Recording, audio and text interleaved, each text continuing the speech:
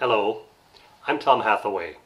I'm wearing my BA hat, so let's talk business analysis. In this nugget, we're going to talk about iterative or spiral system development methodologies, what they are, and how they affect you when you are the one wearing the BA hat. Iterative methodologies assume that change will happen and plan for it. A widespread iterative methodology is IBM's Rational Unified Process, or RUP. A major feature of the iterative approach is the assumption that the ultimate solution will be created in a series of releases or iterations. Your role as the business analyst, whom we will refer to as the BA regardless of what your actual job title is, in iterative methodologies in each phase is similar to your role in the waterfall approaches. The initial phase of any project is the inception phase. During this phase, the BA will elicit and capture the vision statement and high-level business goals and objectives. You might create the business case for the project using problem analysis, cost-benefit analysis, and business and stakeholder requirements definition techniques. The project is then broken down into a series of iterations, each of which has a single key objective. Each iteration goes through potentially multiple elaboration, construction, and transition phases to ultimately deliver a release that represents a preliminary version of the final product. The phases often overlap during the iteration. The next release would then build on the existing version and add further functionality or features in a cycle of continuous improvement. Typical business analysis activities such as business modeling, requirements elicitation and analysis, requirements decomposition, etc., cross phase boundaries.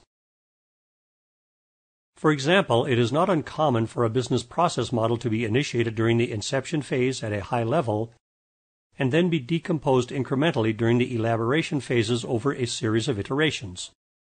Separating activities from phases is one of the hallmarks of the iterative approach. In the elaboration phase, the BA defines solution requirements. One of the major techniques that has evolved to support object-oriented system development, and by association iterative methodologies, is the Unified Modeling Language, or UML. The UML is a very complex set of diagramming symbols, which makes it relatively difficult to learn and requires highly abstract thinking.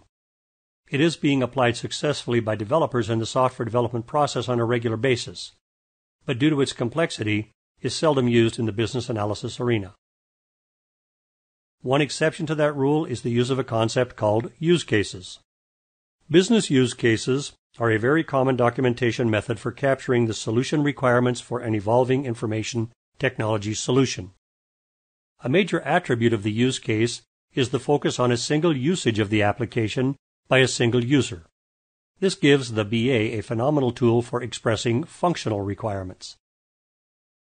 By design, the UML allows for extensions, giving it a great degree of flexibility and giving the BA opportunity to add dimensions to cover the requirements components.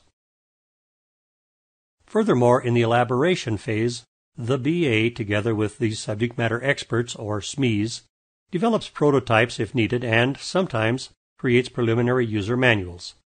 It is also the BA's responsibility in this phase to have agreement from all stakeholders regarding the requirements. In the construction phase, the BA has to be available to the developers for any requirements clarifications that are needed. In the transition phase, the BA might be tasked with acceptance testing tasks such as creating test plans, test cases, and test scripts. Whether or not the BA is involved in testing is an organizational decision. A fundamental business analysis task in this phase is to define transition requirements and help the development team to transition the system from development to production. After completion of the transition phase, the next iteration for this project starts, and all business analysis activities are repeated.